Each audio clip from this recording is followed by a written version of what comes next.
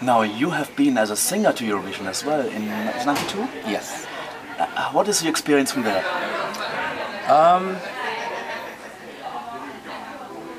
Well, of course it's a huge memory for me, and it was fantastic.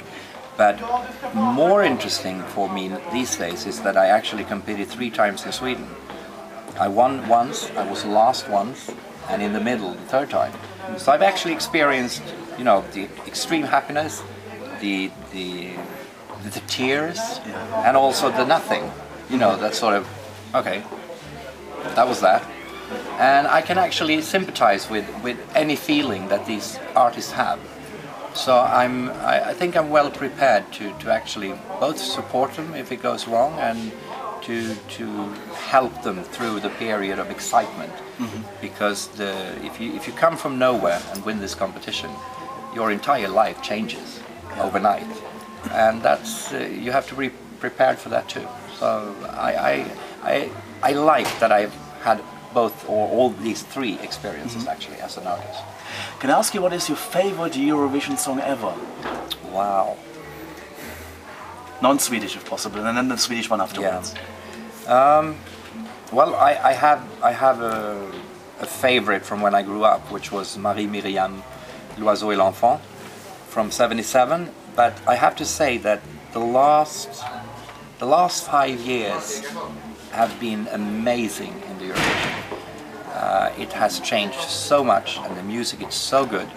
So I could actually pick, you know, like 3, 4, 5 songs a year in the last couple of years. I love Elena Paparizou, my #1. I love Ryde, Iceland. Last year was fantastic. I mean, so many good songs. I think the event is growing and getting really, really better. It's you know, back then it was like 1 song a year. Yeah. You know, it's like that you liked, but now it's good. It's good. So, apart from the old one, I can't really pick one. And for in Sweden, for instance, what is your favorite Swedish Melodifestivalen entry? Again, I have to go way back. It has to be ABBA and Waterloo.